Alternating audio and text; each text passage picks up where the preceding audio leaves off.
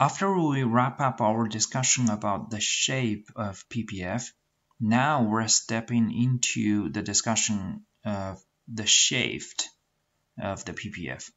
So it's pretty much like what we already did in chapter 4. Remember, we derived the shape of the demand curve and the supply curve, right? Downward sloping demand and upward sloping supply. And then we put them together and shaped them, okay? So we're following the same kind of the methodology, okay? And after the discussion of the shape, now we're going to talk about the shaft, okay, of the PPF. If you remember, when we started our discussion of the PPF, we made a bunch of assumptions. Among them, one assumption says the total amount of each factor in this economy is fixed.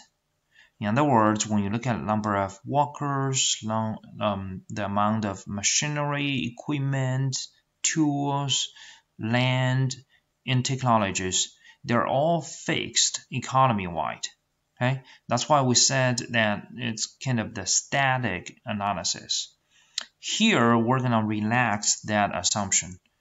In other words, we are going to say that these factors can change, especially in the long term. Okay, so we're going to see what will happen because of that. All right, and the first example is the Industrial Revolution took place in England. During that Industrial Revolution, we find that many new equipments, new tools or machineries were invented. Among them, these two are probably the most famous examples. So they are the steam engine and spinning jenny. Okay? Again, because of the invention of these new machinery equipments, we find that England was able to produce a lot more than before. Now, how could we show that on the PPF? Okay, let me switch to the whiteboard. So here, because the example does not specify what England produced, okay, so we just simply put X on the horizontal axis and Y on the vertical axis. These are two general goods or services.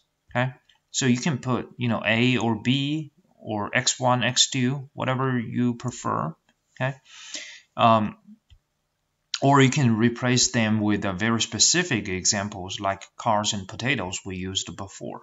Okay, all right. So here we already put the PPF pre-industrial revolution on the graph. Okay, remember you're supposed to label the axis and the curves carefully.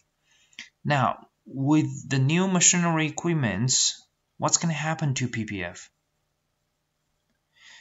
We know that England can produce more, right? So what used to be infeasible now becomes feasible, right? So the PPF should be shifted outwards. In other words, something like this. Okay, so this means the outward shift of the PPF, and we label this one as the PPF post industrial revolution. Okay, again, the economy can produce more. Okay, so they push out their frontier or their potential. Okay, now this is a good example of using PPF to show the long-term economic growth, and that's why we said that we want to talk about the PPF at this moment, because it gives us a chance to continue talking about economic growth. It gives us a doorway which leads us to the whole macroeconomic world. Okay. Now here, let me switch back to the PowerPoint slides because there's one more example I want to leave for you guys to figure out. Now, in this example, we said a hypothetical economy produces only two goods, milk and computers.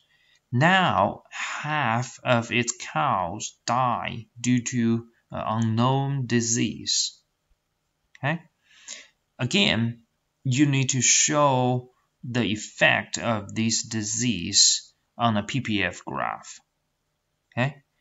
So pull out a piece of paper and use your pencil to draw. And during our virtual meeting, we're going to talk about this. Okay.